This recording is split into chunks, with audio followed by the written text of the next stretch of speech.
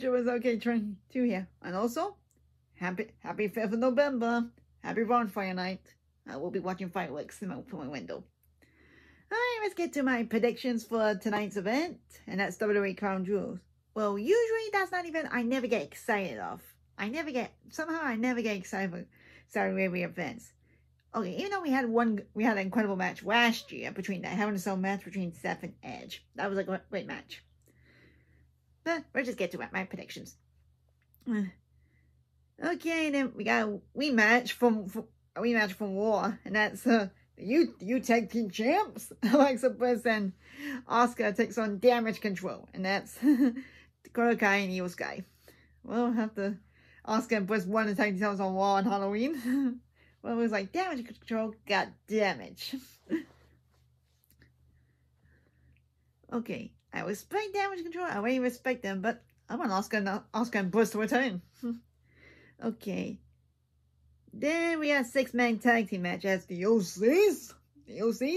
Gallows and AJ Styles takes on Judgment Day. Oh.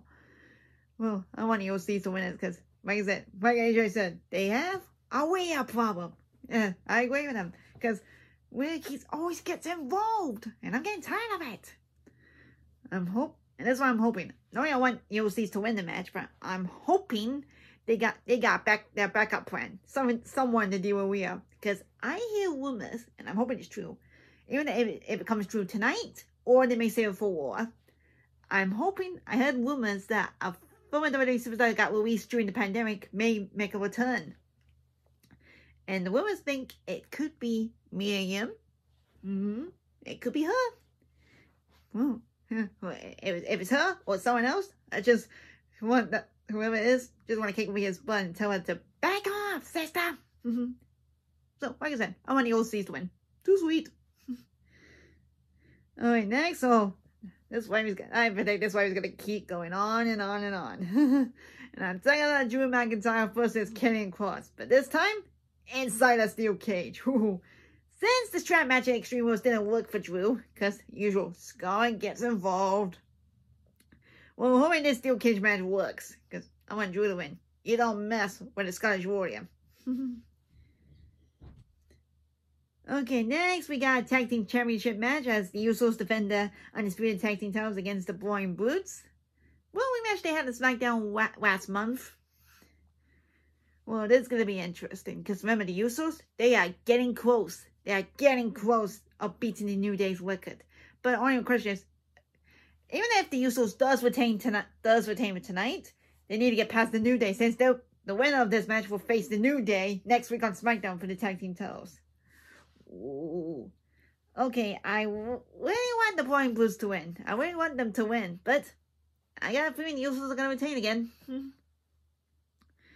Okay, next we got an interesting one, and that's a monster versus a giant, and that's Omos versus Strowman. Yeah, this is gonna be an interesting one, and I really don't know who I think is gonna win, because Strowman, he's a monster, but Omos, he's big. Come on, for a couple of weeks already did so far, get them ready to face each other. Taking down jobbers after jobbers after jobbers after jobbers. Man, it's like 2016 all over again. So, I really don't know who I think is going to win between these two. Oh, David vs. Goliath. I don't know. Okay, next. Oh, this match is going to be really good. I think this match is going to be good. And I'm talking about Brock Lesnar versus Bobby Lashley. Finally, just a normal single match between these two. Nothing to do with titles and no interference. Well, this is gonna okay, because last time these two faced each other was back in January at Royal Rumble. It was for the title. It was for the title, and there was interruptions. But this one would be I think this one would be much better. Oh, this is tough. This is tough for me. I don't know. Because last time I predicted Brock Lesnar to win, and he didn't. But this one, I don't know.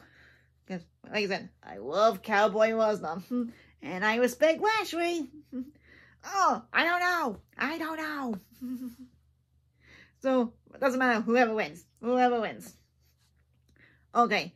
This is the match I'm looking forward to see. And I think this could be maybe the match of the night. And then talking about EST, Bianca Belair, she defends the Raw Women's title against Bayley again, but this time in a last women's standing match. Okay, I think this is the third time we got a last women's standing match, because remember the first one was in NXT, Asuka versus Nikki Cross, then the second one was Becky Lynch versus Charlotte at Evolution, and now the third one, Bianca and Bayley at Crown Jewels. I love and respect Bayley, especially what she is now. But one question: can she prove Bianca wrong? Can she win a match? Can she win a match and beat Bianca all by herself without her damage control? But trust me, I know Bayley. She'll have her damage control back up. If they show up in a match, I'll say this: once again, Bayley, you proved that Bianca was right. But I'm sticking to my prediction. I'm choosing the EST to retain. Okay, time for the main event. Ugh. Okay, I've been saying this for a couple of weeks now, and I'm sticking to my words. This is a match I'm not gonna watch, but I'll just say my predictions. And I'm talking about Roman Reigns as he defends his undisputed Universal Championship match against Logan Paul. Okay, I respect Logan. I totally respect him, and he totally impressed me. Totally impressed, not just me, he impressed me and the entire WWE of his wrestling skills this year. Come on. He totally impressed with his first two wrestling matches this year for WrestleMania and SummerSlam. But against Roman? Are you kidding me? You see what's been happening for the past 2 years? Tribal Chief, longest reigning champion. 10,000 days plus has not been pinned? Oh yeah, true, yeah, because true, Logan will have his brother, Jake Paul, but hello? You only have one person, Logan. Roman, he has his bloodline. The entire bloodline. The entire bloodline. So, I'm just going to say this quick. Roman's going to retain. The match is going to be squash. I just know it. And I'll be watching the fireworks during that match. I'll mute it and just watch the fireworks. Okay, so Crown Jewels, in our time in the UK, it starts at 4 o'clock. Well, so I'll be watching it while I'm having my dinner. Alright, so catch you later.